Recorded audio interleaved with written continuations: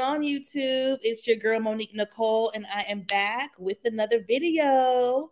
Before we get started, honey, if you are new to my channel, please make sure you are subscribed. Go ahead and click that subscribe button down below right there. While you're at it, go ahead and click the thumbs up button and like this video. It is an easy and free way to help support my channel and my growth, okay? Get me in that algorithm, okay? So like this video, please, and thank you. So we are here tonight to talk about the latest episode of Snowfall. So we are season 6, episode 4 of Snowfall. OMG, you guys, things are heating up. I thought this was an excellent episode. I loved it. From top to bottom, I really enjoyed it. I'm just so sad that this is the final season. I can't believe this crap is almost over. Like, I can't believe it. What is going to happen? How is this going to end? You know, each episode, we're getting closer and closer to seeing how this is all, you know, basically unfolding. So, yeah, it's definitely a wild ride. You guys forgive me. I'm a little bit under the weather. That's part of the reason why I'm recording this. But anyway, doesn't make sense. But anyway, I don't feel good. So y'all just bear with me while I push through this video. If I forget anything, if I get anything mixed up, just correct me in the comment section. Be nice, be polite, and just let me know, you know what I mean, what I may have missed or anything like that. And just bear with me while I push through this video, as I am not feeling my best right now. But I had to crank this out for you guys. I didn't want to get too far behind. So we are here again reviewing episode 4 of Snowfall. So yeah, you guys, without further ado, let's get into it. So the episode starts off with Franklin, honey. Franklin is looking all stressed and disheveled. Basically, while V and her mom are plotting and scheming. So they have a whole plot and a plan set in motion, okay? So they are setting up a meeting with the same man that helped Teddy steal Franklin's money last season, okay? His assistant is actually breaking into his safe to retrieve some important documents. Cassandra is at the meeting with him as a distraction while V takes pictures of the documents. Now, the plan did not really work. They were not able to get the money back exactly because they were not able to track where the money was taken from because Teddy was the one who took it. Now, Franklin is pretty pissed off. At this point, he's like, we wasted 3 weeks for y'all to tell me some information that I already knew. You know what I mean? Like, WTF, why did we waste 3 weeks searching for this man, doing all this hard work for some information that I'm already privy to? You know what I mean? So he gets upset. He loses his cool. He blows up. Cassandra was ready to quit, honey. She was ready to walk off the scene with the gangster lean. She was like, in order to succeed in this business, you have to keep your cool, okay? You have to remain calm. And Franklin was not calm, okay? He was everything but calm. So later on, V and Franklin have a conversation. He basically lets her know that there is not a lot of money coming in right now, says that Kane is not pushing the product like he should be. V says that she is not happy with how Franklin blew up on her mama, how he spazzed out, says that her mom was ready to walk away from this entire operation, okay, because she was not having it. So V lets him know that she and her mom are going to Panama to try to figure out where the money is. Says it's a really, you know, risky operation, so she really needs her mom's help. So Franklin, get in line, act correct so that my mama don't quit on us, okay? We already know she's shady. We know she's shady. We know she's sketchy. We don't trust her already. So the fact that she was ready to walk away already makes me a little nervous about this operation, okay? So moving on from that, Franklin meets with Kane. Okay, so he basically wants to know what is going on with the cook. He says that he wants to see the operation and how things are being done. Not enough product is being pushed out fast enough. Now, Kane had me cracking up when he said, "Who do you think you are, the CEO of Rock, the CEO of ROCK?" Kane eventually agrees to let Franklin go to the house and check out the cook and see what's going on. So next up, we have Ruben meets with his partner. Okay, so he finds out that the weapons shipment thing that happened last week got messed up because Teddy and Gustavo killed all them people. That whole operation was a no-go. So Ruben says he knew it was a bad idea, and he actually now he wants to switch some things around.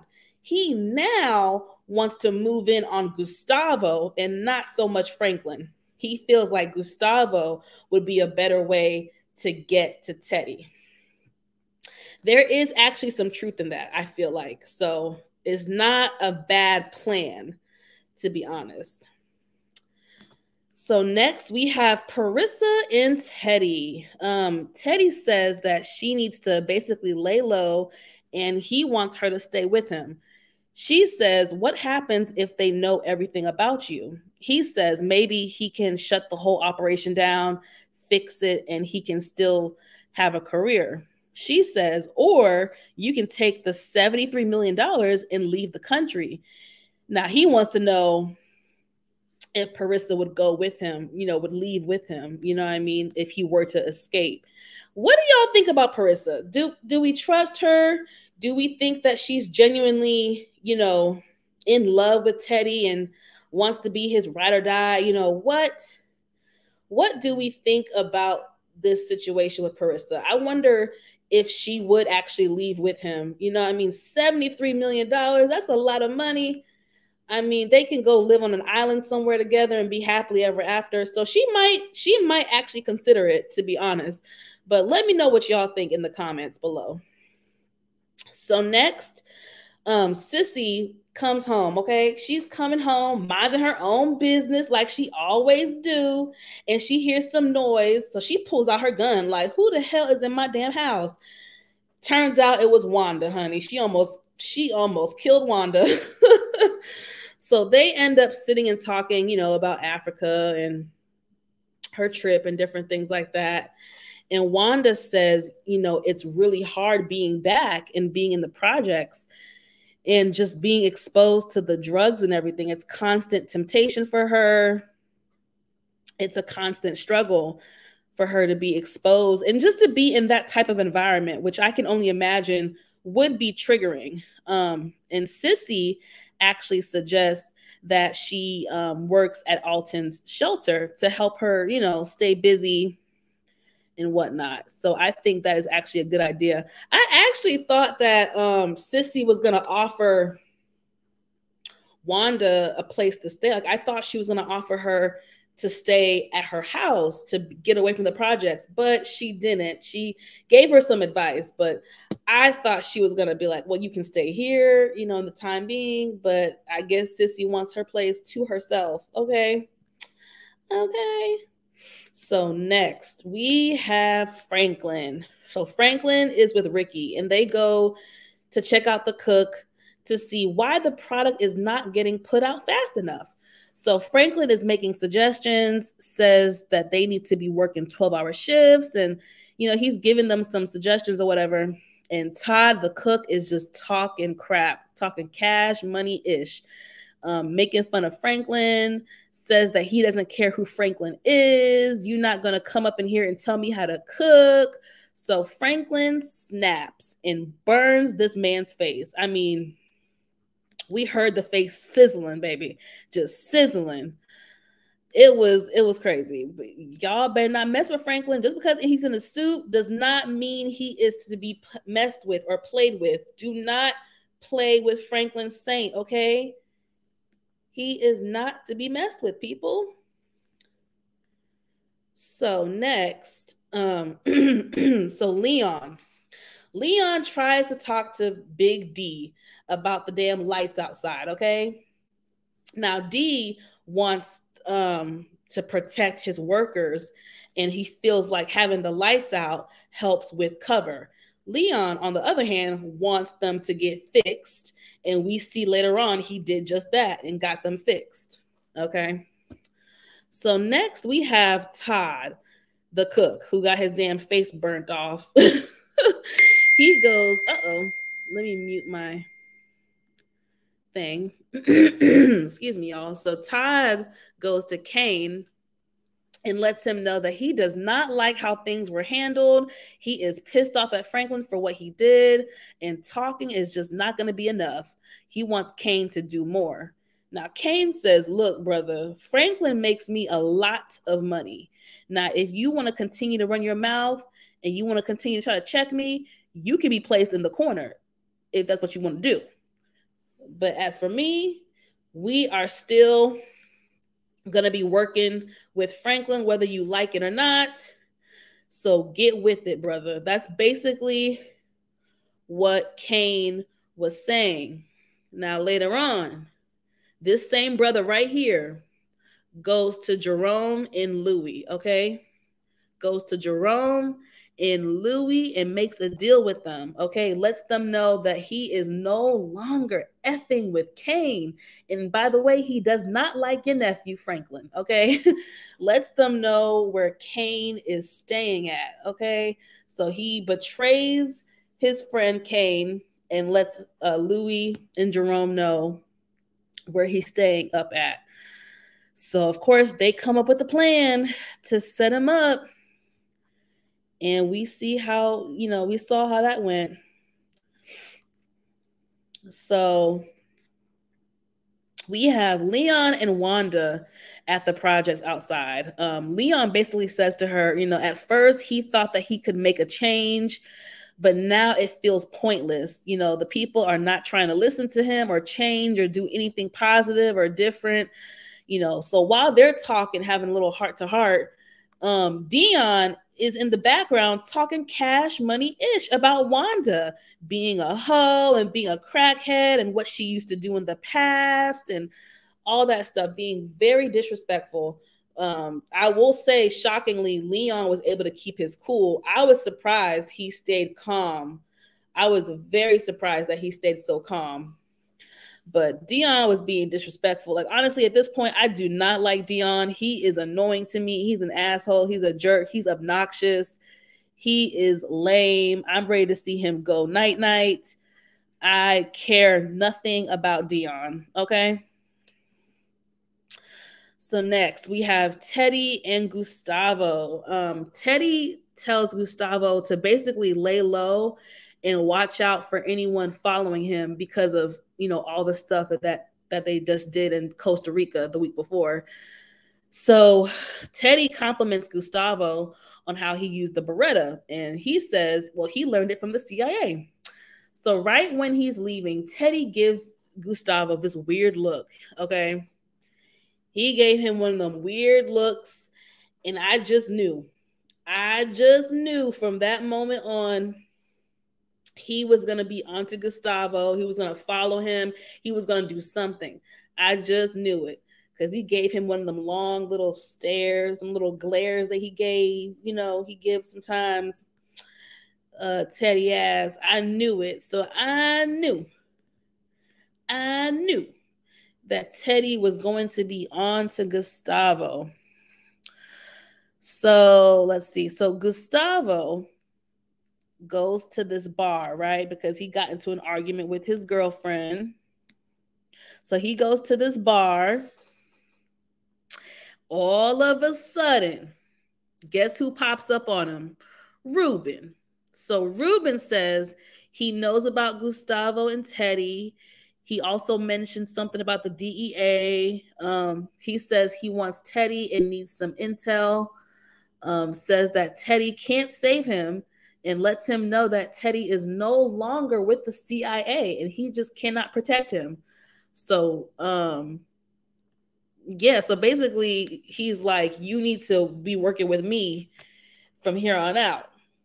So Ruben leaves, and guess who is outside? Guess who is outside in the car, Teddy, honey. Teddy.